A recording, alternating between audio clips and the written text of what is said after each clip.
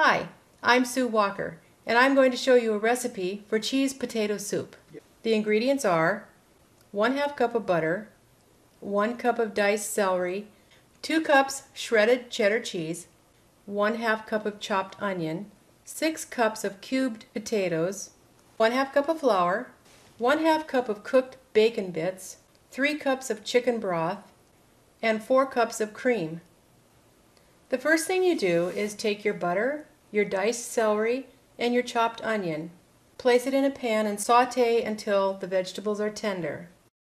Add your cubed potatoes to the vegetables, and then you want to take 1/2 cup of flour and pour it into your potatoes and mix it all together. Then add your bacon bits and your 3 cups of chicken broth.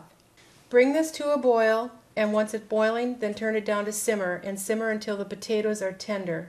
Once your potatoes are tender, then add your cream. Stir it in, and now you add your cheese and heat through, and you're ready to eat your soup. And that is a recipe for cheese potato soup.